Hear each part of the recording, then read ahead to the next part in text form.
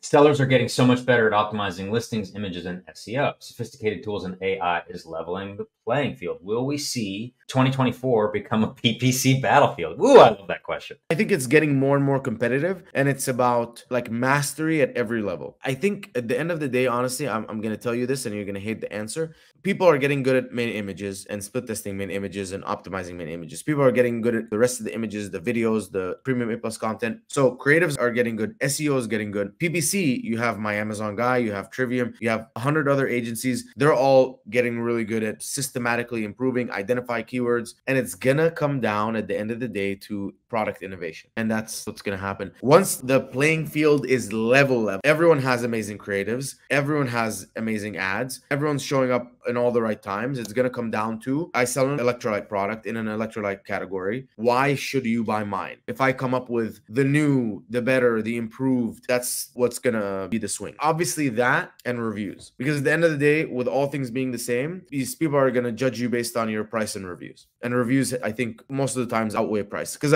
I'll pay like $5 more for a 35,000 review product versus 500. I think that, right, to add on to that, Amazon business, people spend so much time focusing on the Amazon that they forget about the second part of that, which is business, right? It's ultimately Amazon is just a vehicle to bring your products and services to more people.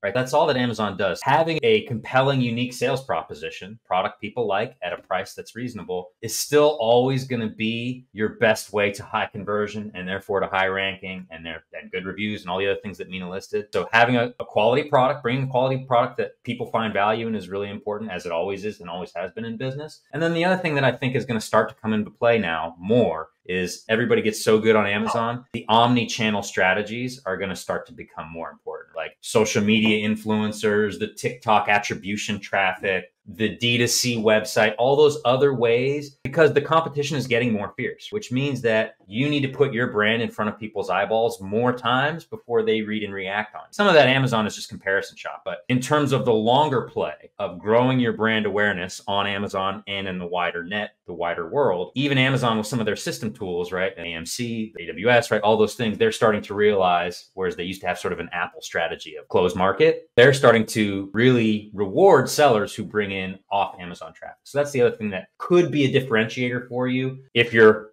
competing against somebody who's like, man, they already have great creative, great SEO. Like, how do I beat them? You might think of, are there other ways that I can grab cheap traffic and bring them to my page from places besides Amazon?